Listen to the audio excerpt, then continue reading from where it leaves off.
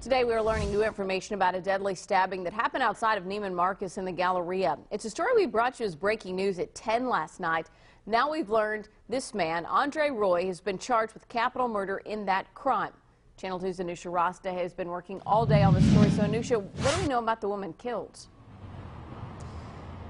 Well, Lauren, the victim has been identified in court documents as 61-year-old Franklin Medina. Police think he may have been waiting at a bus stop here at Post Oak in Westheimer near Neiman Marcus when they say Andre Roy tried to rob him and then stabbed him again and again with a knife. It was business as usual at the Galleria Mall on Friday, the morning after an area just outside one of its high-end retailers became the center of a murder investigation. I came out and I saw this guy on the floor.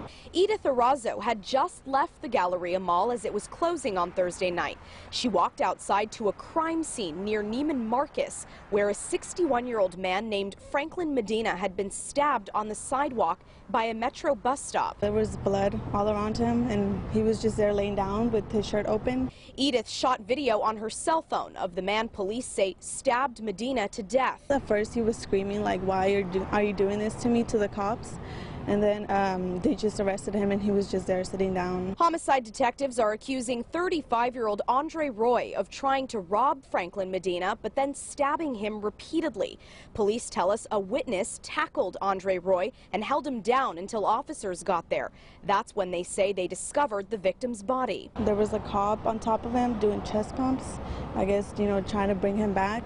Franklin Medina died later that night at the hospital. Police threw Andre Roy in jail.